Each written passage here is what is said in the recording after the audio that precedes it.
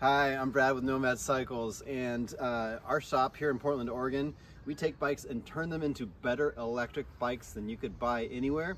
And this is an amazing example. By putting the CYC X1 Pro and this A65 battery, it is a much stronger e-bike, e-mountain bike than you could buy off the shelf anywhere else.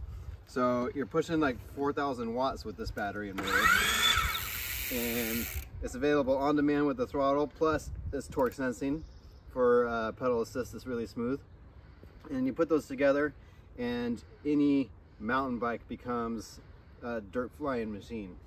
With this motor, you can put it on your own bike at home, or we can do it at our shop for you if you're in Portland.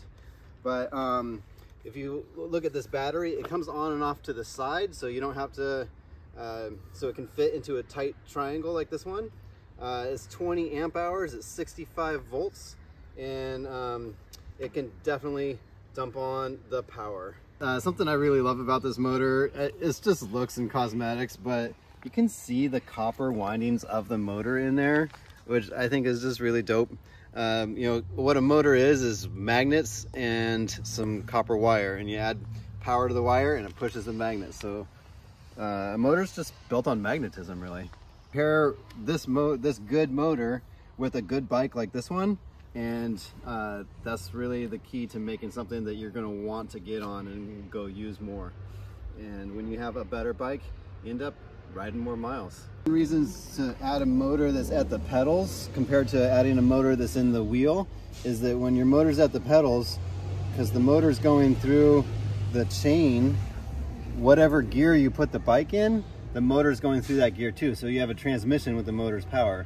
So when you put it up into the low gear, the motor has a lot of high torque to pull you up a really steep hill. But when you're winding out, going on the flats and wanting to go fast, you move it to a faster gear, and that motor RPM range is going right through that gear too. It's very symbiotic. If you're interested in an electric mountain bike, I want you to know that this is an option. If you take a regular mountain bike and put this motor on it, you will have a stronger e-bike, e-mountain bike than anybody else could buy.